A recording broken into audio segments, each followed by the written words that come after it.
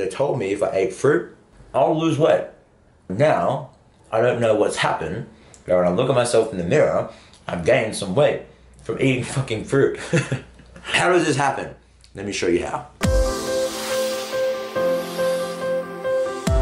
2 simple reasons why you may be gaining fat on a high carb, low fat lifestyle. Before I give you those 2 simple tips, I really want to make sure that I start with this principle here.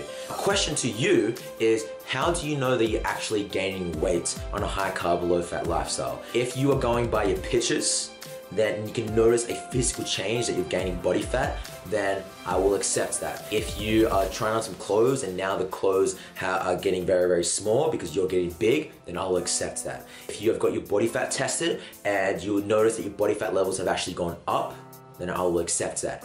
But if you have been stepping on the scales and the number has increased, I will not accept that, because the scales doesn't always show that because you follow a high carb, low fat lifestyle that you have gained this bad boy over here. This is fat. The scales doesn't always measure if you're gaining fat. Maybe having more water in your body and that has actually made your weight go up on the scales. You have more food in your digestive system and that may have increased it. There are too many variables. So here are 2 simple reasons why you may be gaining fat on a high carb, low fat lifestyle. Is number 1, you are eating way too many damn calories. Now, you're saying, Matt, I've heard you in certain videos saying that to eat a lot of calories. Let me actually go to number 2 and then go back to number 1 and 2 again, because they work hand in hand. Number 1 is you're eating too many calories. Number 2 is that you are not burning enough calories. Fat loss is a very, very simple concept. If you burn more calories than you consume, you will lose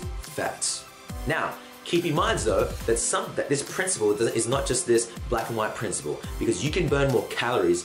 You can burn more calories than you consume and get severely unhealthy during the process. You can go on I've heard someone go on a 500 calorie diet a day and they're just getting no fiber, so they're probably not shitting at all, getting pimples everywhere, and all this shit is just happening because they're not giving themselves the essential vitamins and nutrients that they need. You can't just go, okay, let me just starve myself and not consume many calories and just burn more calories than I'm consuming. No. The great thing about a high carb, low fat lifestyle is you're eating in abundance. You're eating all these vegetables, you're eating all these fruits, you're having so much vitamins and nutrients go into your system that makes you feel amazing. But sometimes, if you're consuming way too many calories than you are burning, then you're gonna gain some body fat, okay? So here are some simple things that you can do. 2 simple things to fix this. 1, either you can increase your activity levels to burn more calories than you're consuming, which will result in fat loss, or you can decrease your calories and keep the exact same activity levels, okay? My advice to you is to do a little bit of both, okay? But if you're gonna decrease your calories, track it. If you're following 2,100, which I recommend, and you're still gaining body fat on that, then go down by like 300 or 400. Or a smart thing you can do is keep that, but just increase your activity levels, okay? So there's 2 things you can do. For making sure, I really, truly want to make sure that this happens, that if you're going to decrease your calories, don't do it by a massive amount. Please don't do 1,200 calories a day. Making sure that you're consuming a lot of calories. You may just need to increase your activity levels. That's pretty much all you need to do. Start to include more resistance training. Don't just do cycling and running. Start to include some weights. That's gonna help you out massively. So I really hope that you enjoy this video.